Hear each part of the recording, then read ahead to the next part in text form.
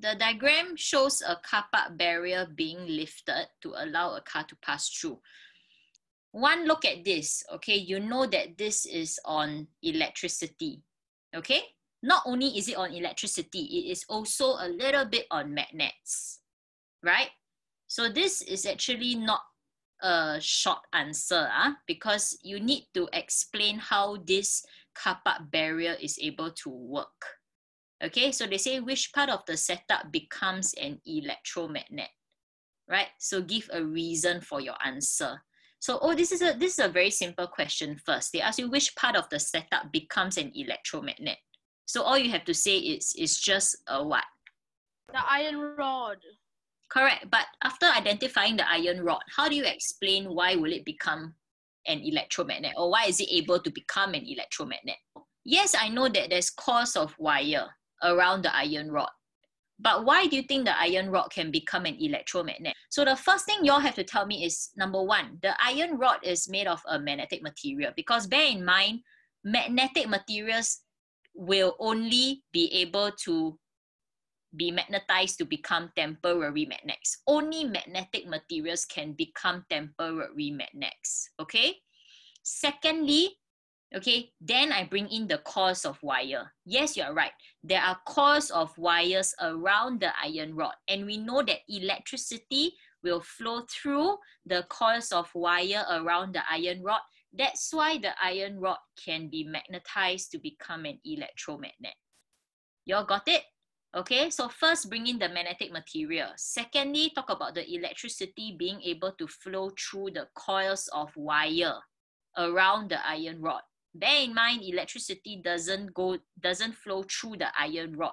It flows through the coils of wire, okay, that is around this iron rod. That's how it becomes, or that's how it gets magnetized to become an electromagnet. Okay, moving on, okay, to part B. How does the part identified in A help to raise the barrier? So like I said, okay, again, I'm going to give y'all I'm going to refresh with y'all and recap the steps that I taught y'all when y'all are explaining electricity, right? So what are the steps here that when we talk about electricity? The first step, okay, is what? It's always the situation, right? I told you all this before. Situation means what happens. Are they opening the switch, or is the switch closed? Okay, so this is the situation. That's the first part. Step 2, after you tell me what's the situation, you must always tell me whether it's an open or closed circuit, followed by what? Right? Followed by telling me, does it allow electricity to flow through, or does it prevent electricity from flowing through? Okay, step 4 is always the outcome. All right, so these are the steps that we give you. Okay, your school is not going to tell you all these steps. Okay, so this is the steps that I'm giving you, right? So that at least in exam, you know what is needed to get your full marks. Okay, so let's talk about this now. How does part identified in A help to raise the barrier? Okay, so first and foremost, we know that, okay, in this case, my question is, do I need to apply the electricity 4 steps here? No, okay, because they ask you straight away from part A, so from the iron rod part. So once it becomes an electromagnet, okay, what do we know about this? The electromagnet will be able to attract the iron weight. And why will it attract the iron weight?